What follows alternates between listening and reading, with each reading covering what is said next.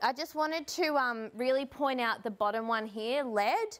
We've had a really high incidence of cattle, usually particularly young cattle, weaners that are quite inquisitive, licking old lead batteries.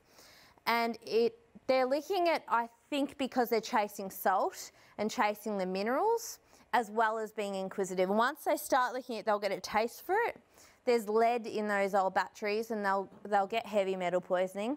Sometimes you'll find one that's dead or about to die, and usually they're blind and quite dull and depressed. They'll often grind their teeth. It's notifiable. You've got to give us a call because we don't want that animal, and they can have it for a few years in their system.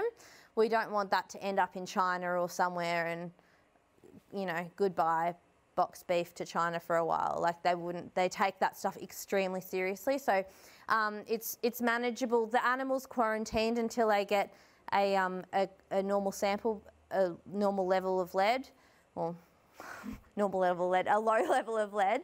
But yeah, it's not too complicated, but definitely give us a call.